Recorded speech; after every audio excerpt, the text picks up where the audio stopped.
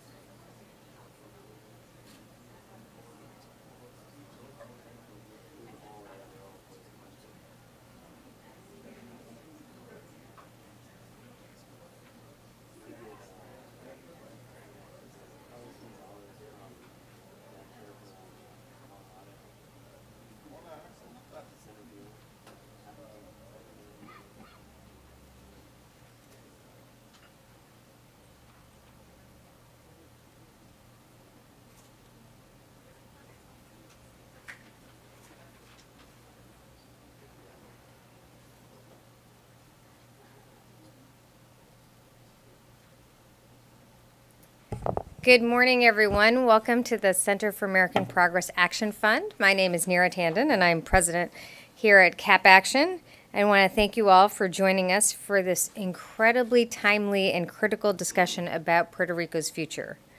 Puerto Rico is facing the worst financial and humanitarian crisis in its history. On July 1st, the Puerto Rico government is set to default on nearly $2 billion in debt payment, and the island has already been forced to close more than 100 schools, lay off staff at hospitals, and dramatically reduce funding for vital government services.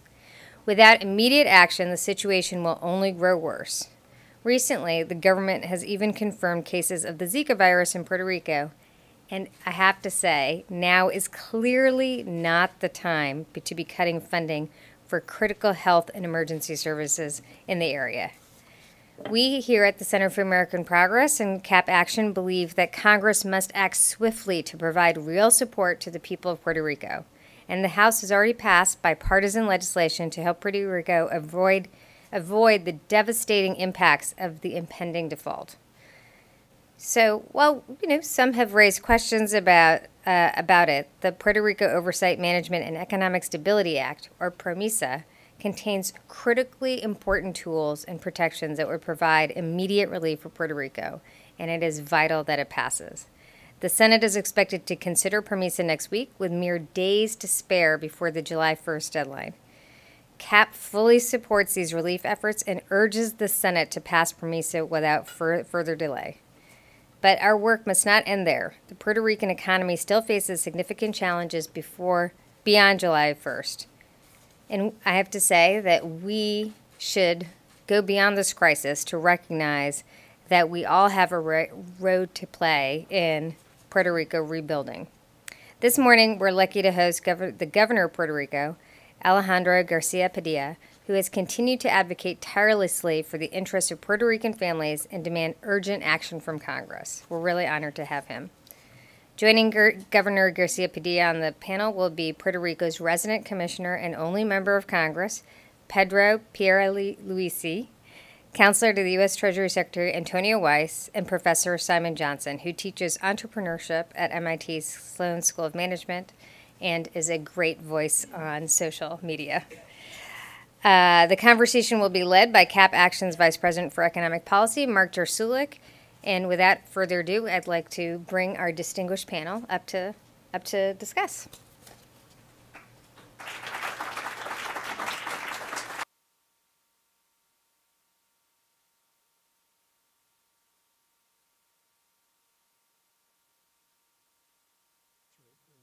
Video.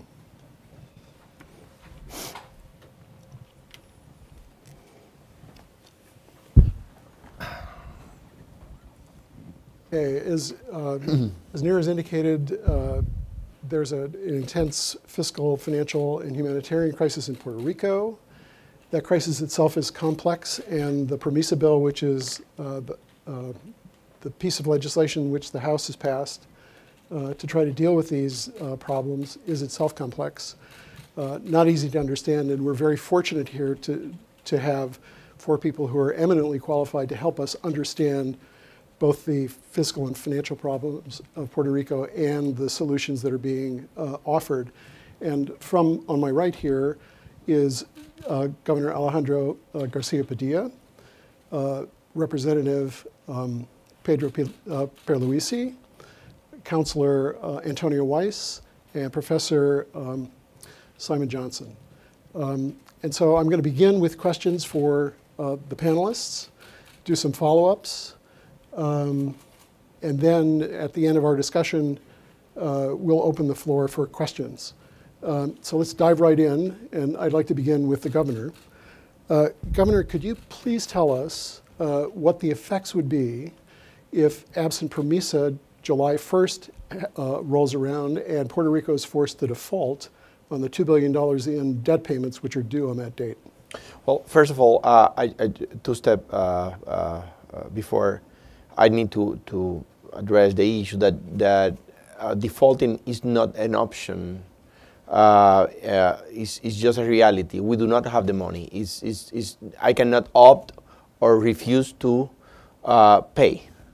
It's an issue that the money is not there. So that's why we have been saying that we will default on July 1st. I cannot tomorrow wake up in the morning and say, you know, I will pay, because then the Government Development Bank and my chief of staff will say, you may have the will to pay, but you don't have the money to pay. So what will be what will happen is something that already began. 2 days ago, we were sued in the Southern District of Federal Court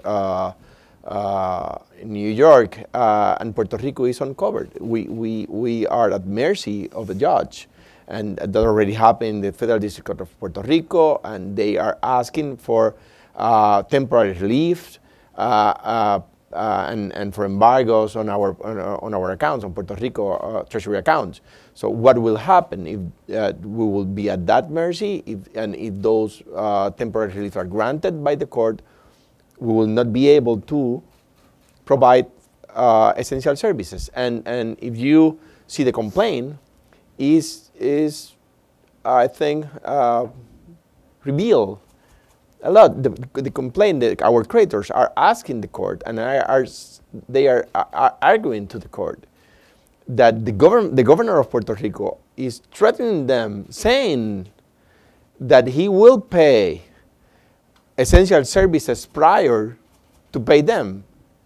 Hell yes. But that's their argument, and they are asking the court to stop me to provide essential services in place of paying them. So what will be the consequences? That I will not be able to provide essential services. That means something as simple as fuel for the patrol cars and fire trucks, or to pay the special education therapists for our kids, or to provide to the contractor that empties septic tanks in schools that have to do with Zika. To be able to keep open and operating our main medical center. So when we're talking about essential services, we are talking about the very essential service.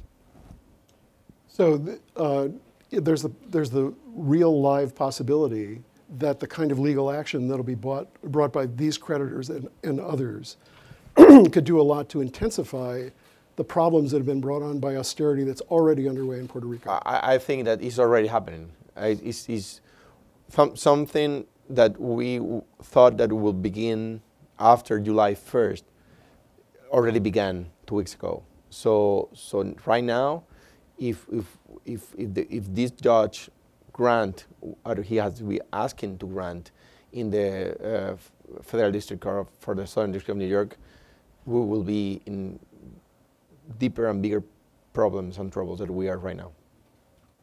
So you'll literally be in the position of either paying with whatever cash you have for essential services, or defying a court, or cutting back on those services. Let's say I will not be able to be in that position. It will be a judge who will decide that. Okay, not exactly a trivial problem. Congressman Pierluisi, the PROMESA bill has some provisions to deal with the issue of default and restructuring, but it also has other conditions. There's an oversight board and other things that are going to be required of the Commonwealth of Puerto Rico under this legislation. Could you give me your evaluation of how the entire legislation functions and what its effects will be on Puerto Rico? Yeah, it's a broad question, and the broad background is that Puerto Rico's economy hasn't been growing now for over 10 years, and Puerto Rico has been losing population at an unprecedented level during that same decade. You're talking about a reduction in population exceeding 10% of our population in the last 10 years or so. We need to revert that. We need to get Puerto Rico back on its feet, back on a path to growth, and we need to attract population, not lose population like we have, okay? So that's the big challenge. Now, first things come first. We will not be able to grow unless we have a functioning, fiscally healthy government. The government of Puerto Rico is about to collapse. It lost all adequate access to the financial markets a year and a half ago or more. It didn't even get, for the last fiscal year, and definitely will not get for this fiscal year, transfinancing. That's tax and revenue anticipation notes. That's basically a line of credit to operate during the year. Why does the governor say that he cannot make those payments in July? Because July is the first month of the fiscal year, and Puerto Rico has absolutely no access to the markets. So, in addition, you have a government that owes over $2 billion to contractors and suppliers coming from the private sector. That's a government that is not helping growth. In addition, the government itself, because of this fiscal crisis, is basically a huge counterparty risk for any private capital thinking about investing, for example, in the energy sector of Puerto Rico. We would love to have a private company come in, design, build, and operate an LNG plant in Puerto Rico so that we have lower cost of energy. But who's going to do that when you have a government about to collapse? That's the background. Now, what PROMESA does is assist Puerto Rico. What this legislation does is assist the government of Puerto Rico so that it can restore its fiscal health, and it can gain back adequate access to the markets, to the financial markets. It does so by providing Puerto Rico a broad debt restructuring mechanism advocated by the U.S. Treasury Department, and also creating a fiscal oversight board.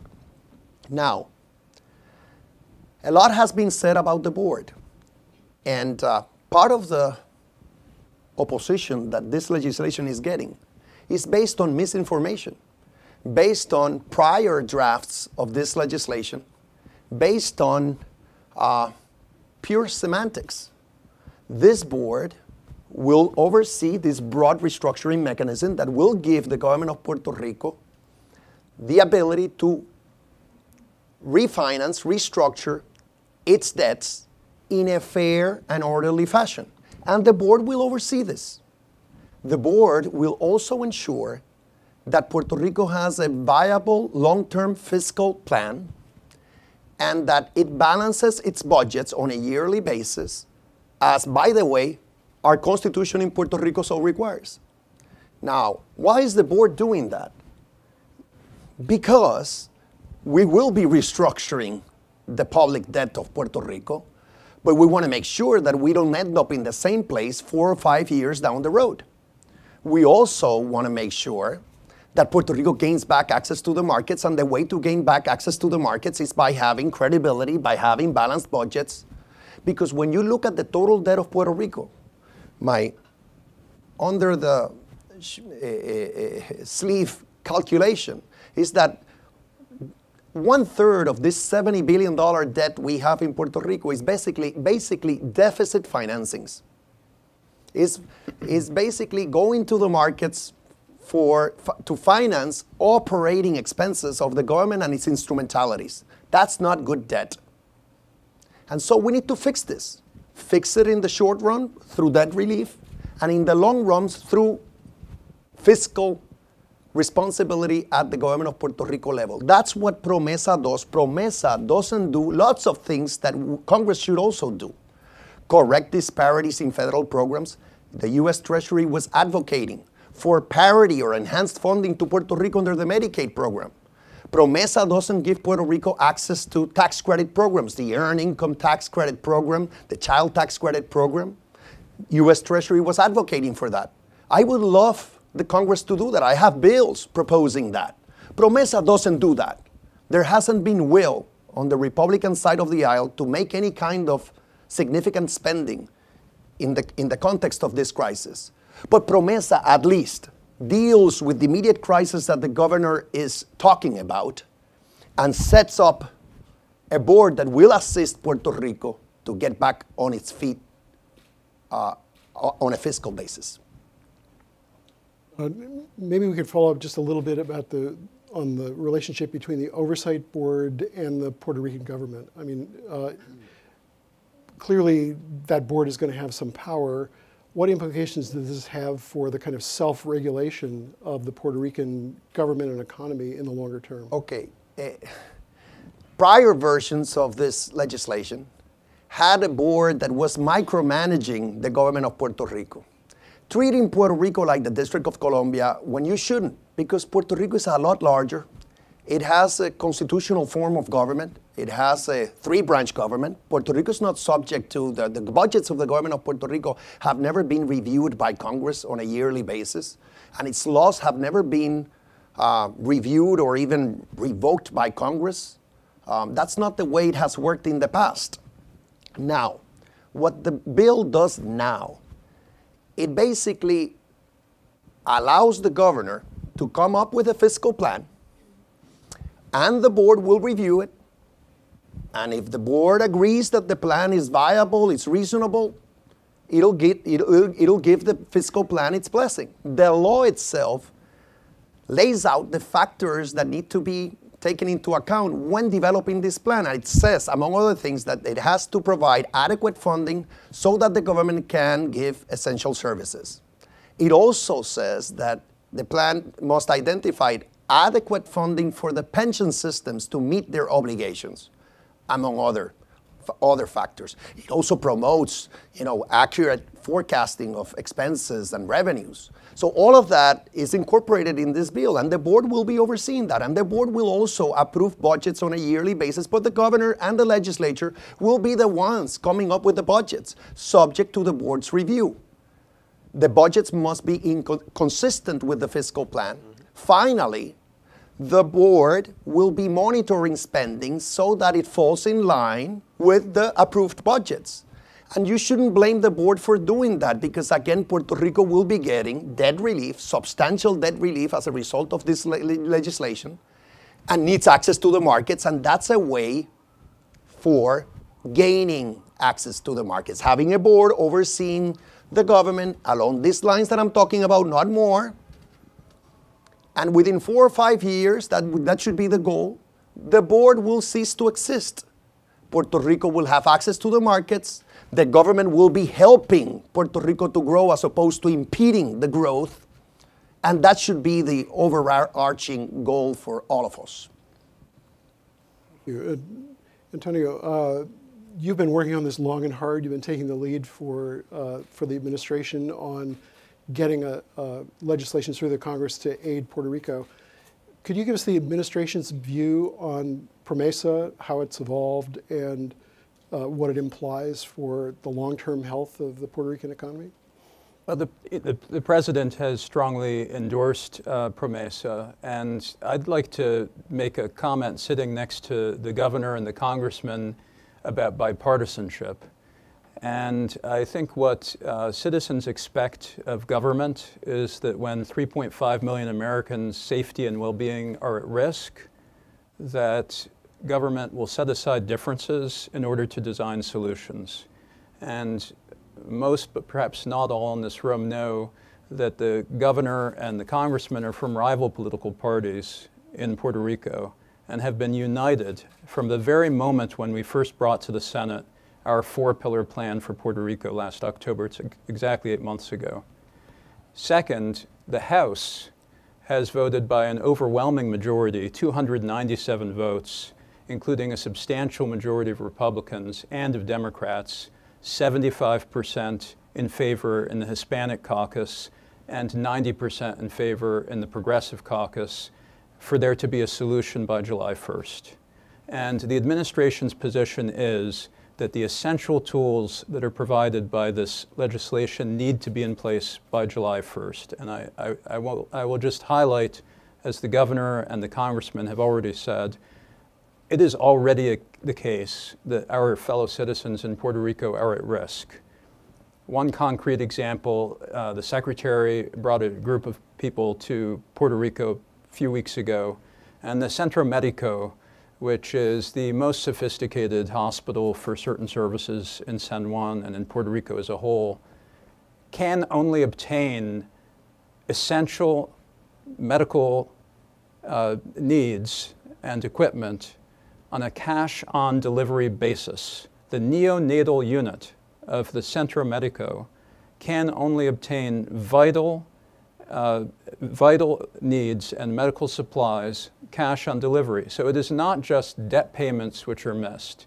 It is also the tightening of credit, the absence of investment into the island. And so, what does this bill do? The bill provides, number one, a stay on litigation. That stay goes into effect immediately upon the law's signature by the president. Second, that stay is retroactive to the very first lawsuits which were filed in connection with the debt in December of last year. The stay remains in effect until the debt has been restructured to a sustainable level. And what it assures is that Puerto Rico emerges in an orderly fashion from this crisis of debt with a sustainable amount of debt. Today, debt service consumes more than 1/3 of every revenue dollar that comes into Puerto Rico. There is no state or municipality in the United States where this is the case.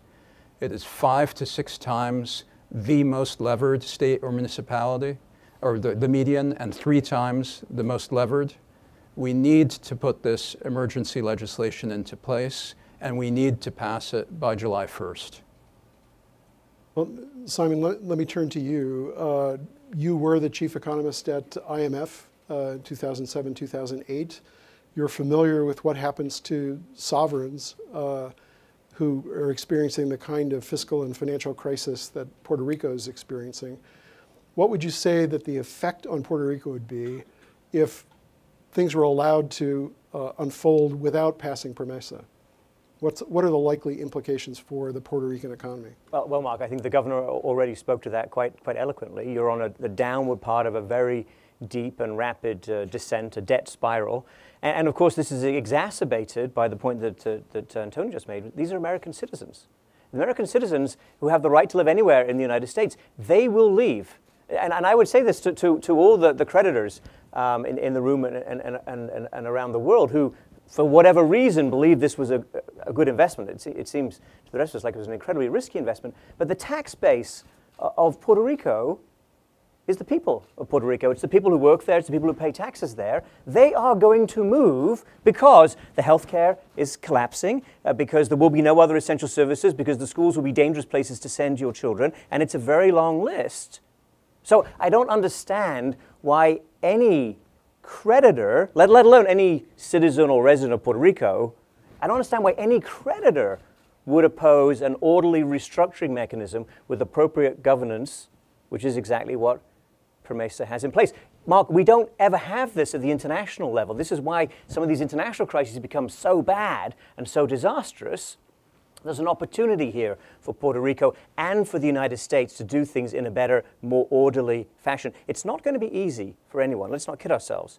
But there is an opportunity here. But if it's not done by July 1st, I think the nightmare scenario is already upon us.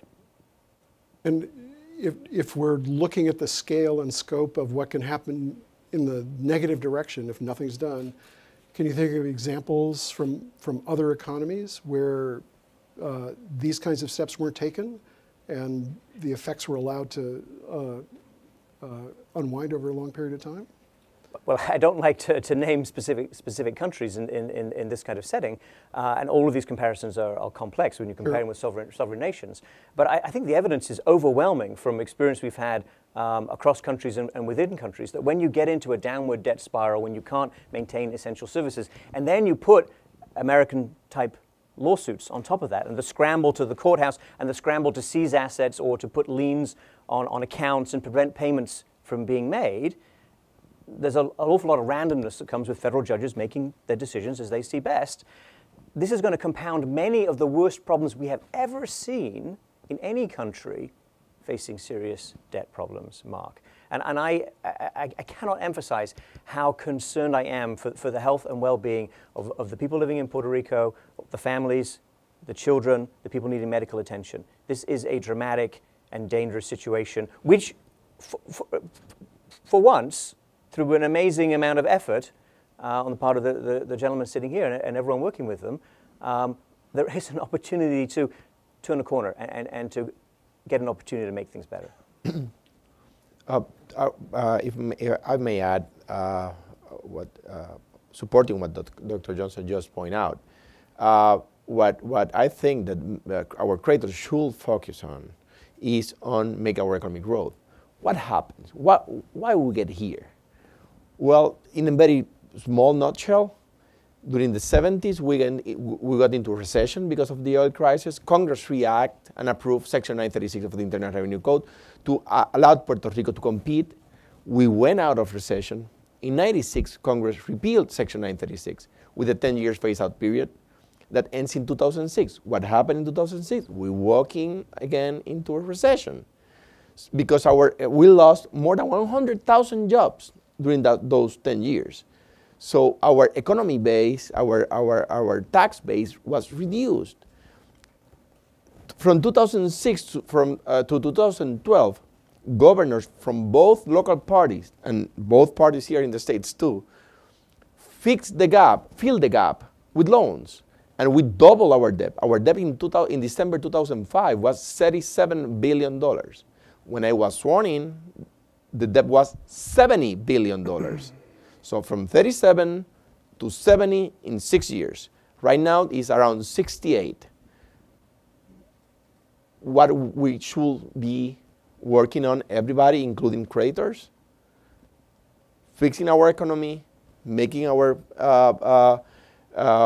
people stay in Puerto Rico to produce more so we can add revenue, so we can pay. That's all about. Adding to what Pedro pointed out before, the bill is not perfect. I do not like the board. I do not like that it doesn't add mechanism to make our economic growth. But what's the alternative right now? So that's why I called the Senate to vote for this bill. I sent a letter to all 100 senators yesterday, asking them to approve the bill as it is, because we need the bill by July 1st. We need the bill yesterday.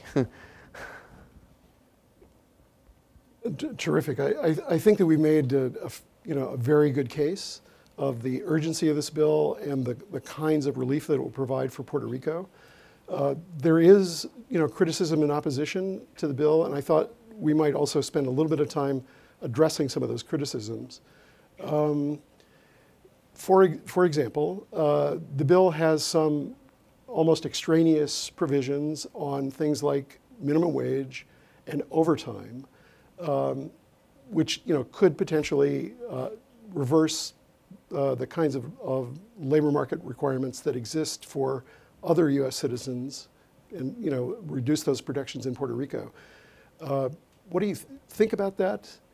Do you think it's likely that these kinds of provisions will have an effect under PROMESA? Let's say that, well, I will be, because we need to fix this together and to make this more suitable to happen, I decide not to run to be reelected. And since I have been able to make or being part of a wider coalition of Puerto Ricans that from different parties, like Pedro and I, locally we are both Democrats, but locally we are from different parties, and we run in different ballots. But at the end of the day, as a governor, I will not opt in for that. So the bill allowed the governor to extend the period of time where a youth in Puerto Rico is now until 20 or less for 90 days, and extend that of 25 or less for 5 years. But the governor need to opt in to reduce the minimum wage. So I will not do it, and I bet that none of those that are fighting to be my successors will opt in for that. I think that will not happen. But the bill include that option for the governor. Yeah, let me add to that, but I agree with what the governor just said. This language is unnecessary. It shouldn't, you said it's extraneous. That's what it is. But it's there. Now, the way it works is that Puerto Rico will not have a lower minimum wage. No candidate for governor supports that. No governor will opt in to extend the time you can be paying younger workers $4.25 an hour as opposed to $7.25 an hour to 4 years or so.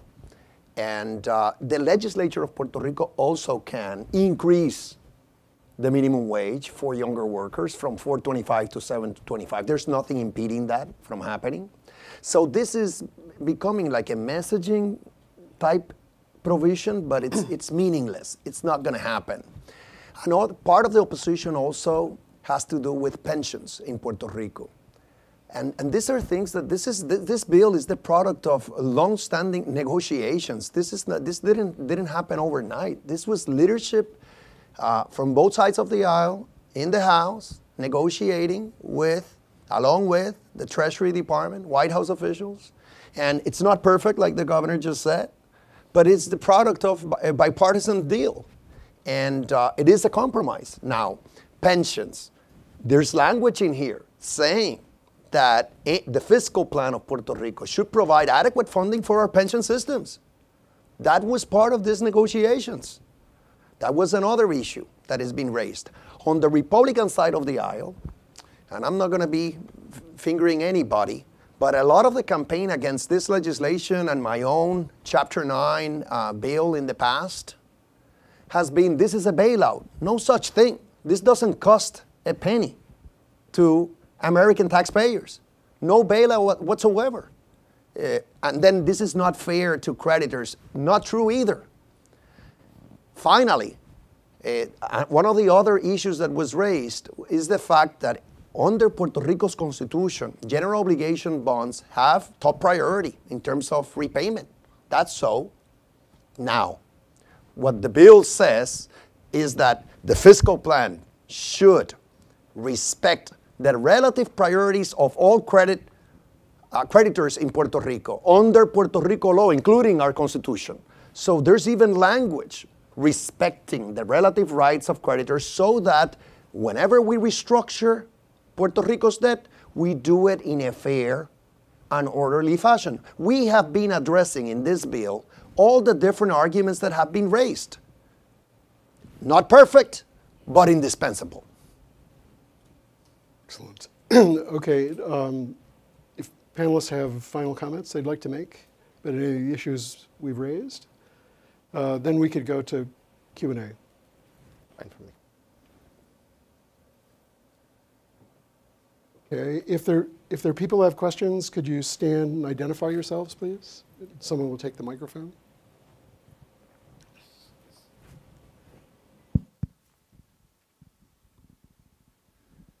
Hi, thanks. Jonathan Miller, CQ Roll Call. Had a question. Obviously, the Senate is going to consider this bill next week. However, there is the chance that they do not come up with a solution by July 1st. This is a question for Mr. Weiss. I know that you have said in the past there is no plan B. At this point, do you envision a plan B? Can Treasury do anything absent action from Congress? Thanks.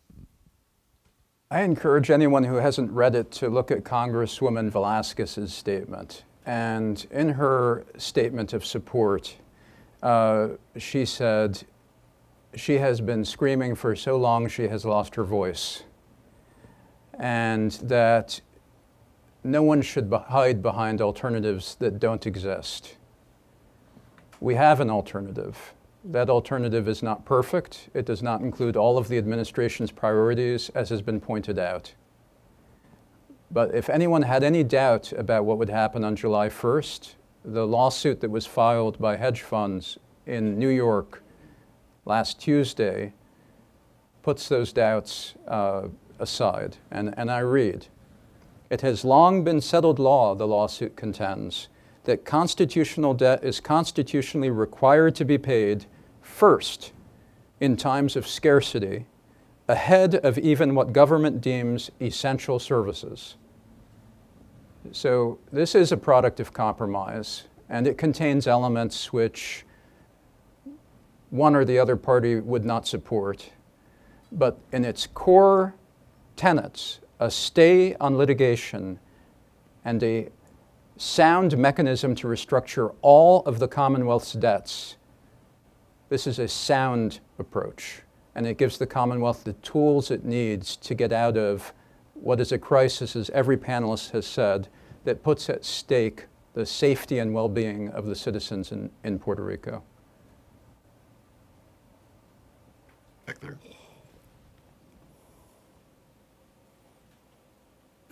Thank you. Kasia Klimasińska from Bloomberg News. I have a question for the governor. You said you have no money and you will default on July 1st. If you could walk us through what exactly will happen. I mean, who will get paid? Will, schools or your state employees get paid? Will general obligation bondholders get paid? Will anyone get paid? Yeah, well, we do not have the money to the payroll or to the medical center or to the healthcare system and to pay our debts. It's around 800 million just on GOs. So if we take money from payroll and from the, we will need. If I shut down the government in July 1st, even though I will not have enough money to pay. Just to put you into perspective. Even though if I shut down the government, so that means all of the above of the examples that you mentioned, I will not have enough money to pay. that will be very bad for creditors too, because then the economy will be, as Dr. Johnson pointed out, in a debt spiral, and will go further below where it is not right now. So we will collect less in August. So then I will have less money to pay. From the creditor's perspective, they should be trying to find a way to Puerto Rico walk out of this, not to add obstacles in this race. Now, So just all of the above, and I will not have enough money to pay if that happens. And I'd like to point out it's not just what happens in the central fund and the payment of services. It has to do with the extension of credit, which is already evaporating. It has to do with the terms of trade, which tighten. And it has to do ultimately with what Professor Johnson pointed out, which is the flight of young working families from Puerto Rico to the mainland, where they enjoy safer conditions, better Medicaid, and last year alone, just to put the figure out there, nearly 100,000 Puerto Ricans left. This represents more than 2.5% of the population. What this bill needs to do is lay a foundation such that families are not torn apart, that children under the age of 5 do not continue to be taken out by their families for better opportunity on the mainland. And ultimately, we need a foundation for growth so that the families that want to return to Puerto Rico can begin to do so. Otherwise, there is no long-term economic future for this Commonwealth. Other questions?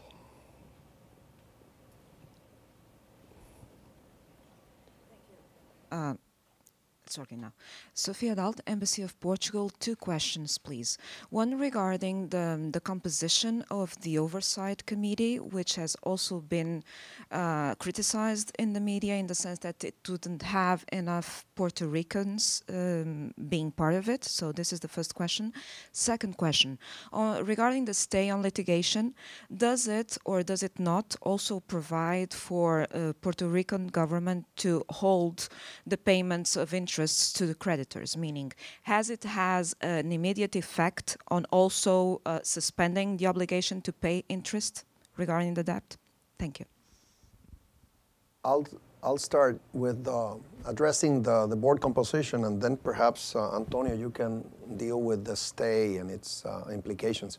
The board consists of 7 members appointed by the president, 6 of them coming from recommendations given by leaders in the House and the Senate from both sides of the aisle. 1 of them is appointed by the president in his own discretion. The bill requires that one of the 2 board members recommended by the Speaker of the House be a resident of Puerto Rico. But there's nothing in the bill prohibiting the leaders in the House and the Senate, as well as the President himself, from appointing people with connections with Puerto Rico, either born in Puerto Rico or with a significant business presence in Puerto Rico. My own preference, and I think would be, and hopefully this will happen, that a sizable or a large number of the members of the board will have Puerto Rican connections, either born in Puerto Rico or a lot of exposure to Puerto Rico in the past. I urge leaders in the House and the Senate to consider people from Puerto Rico for the board, as well as the president. So we'll cross that bridge when we get to it. But what I'm saying to you is that I tend to expect that, again, 3 or 4 members of this board will have a connection with Puerto Rico, as they should. I just like to add that we are concerned who will be in that board. We want, of course, I prefer Puerto Ricans or people with connection with Puerto Rico, as Pedro pointed out.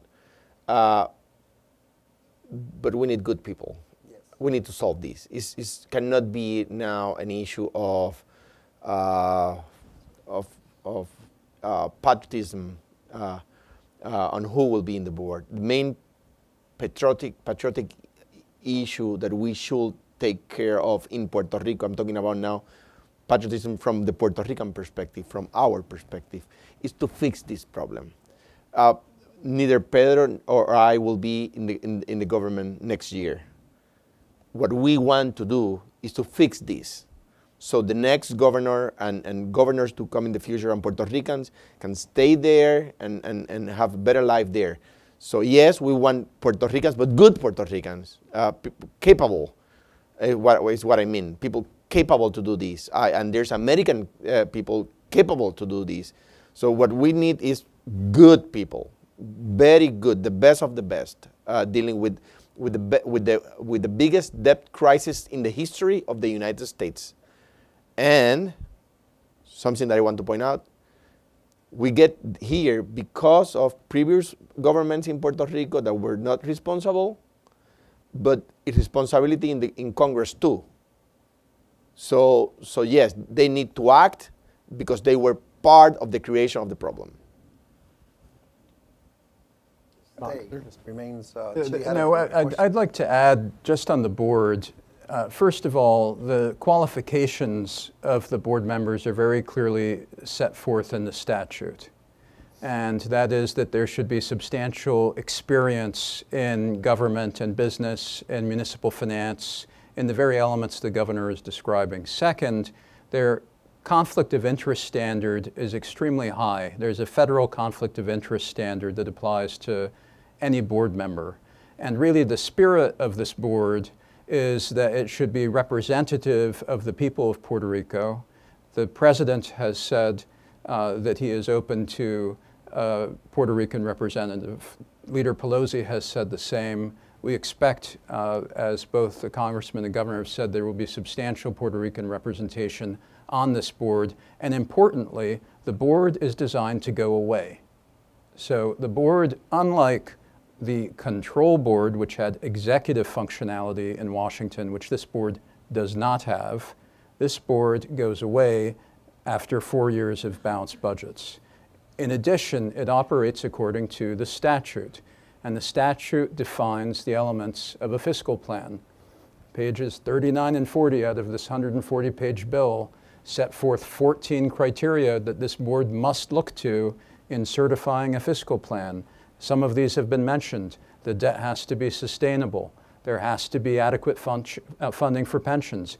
Essential services must be paid. And so the board operates according to a very clearly defined statute. As to the stay, it would indeed free up essential breathing room for the economy such that the governor and his successors would not be forced to make the terrible decisions that he has described.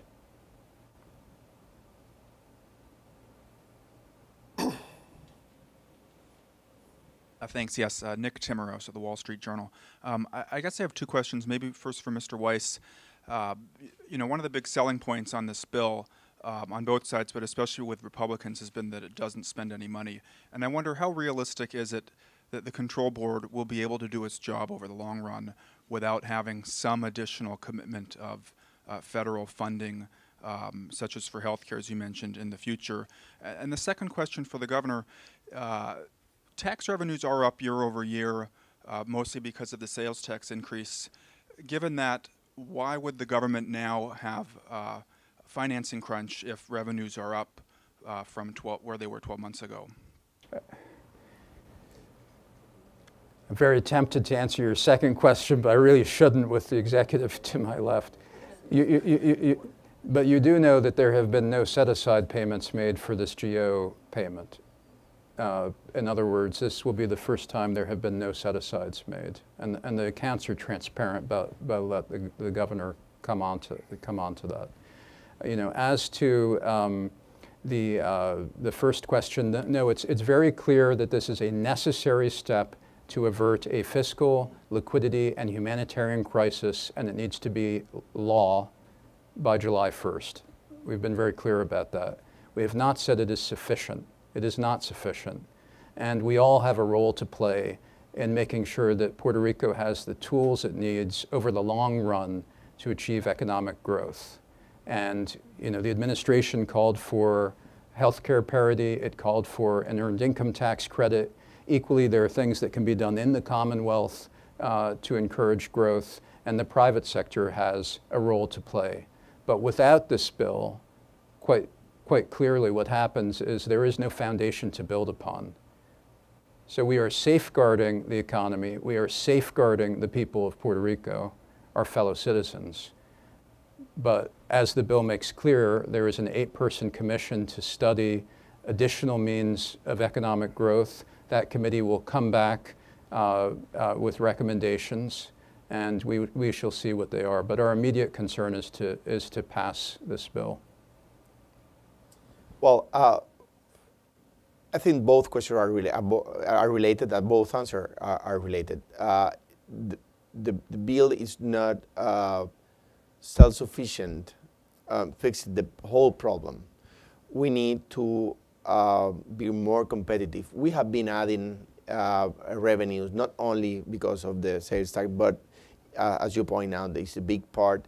We have been more able to add or be more efficient collecting from those members of the private sector that are now paying a little bit more. The treasury, local treasury, have been more efficient going out after them.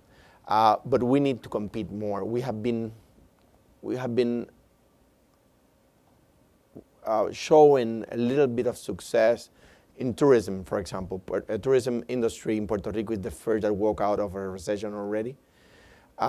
It will be followed closely by agriculture if we have PROMESA and we are able to keep the government running.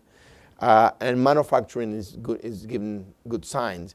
But again, this is very, have been request a lot of effort and a huge and very rudimentary procedures. I have been myself traveling to visit companies to convince them to establish or to expand in Puerto Rico. So it's not working as it's supposed to be because we lost our competitive tools.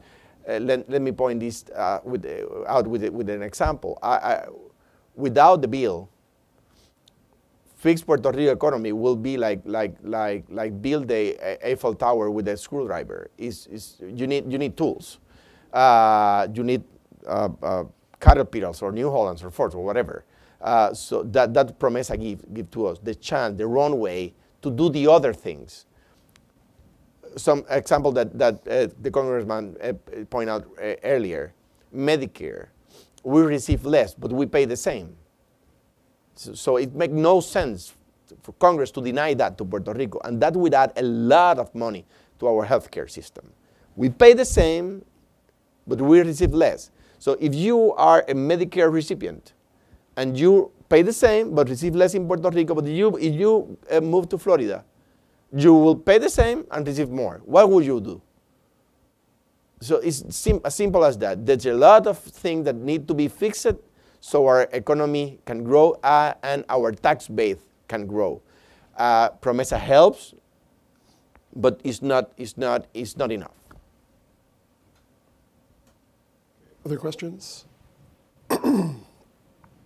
Starting in the back. The guy.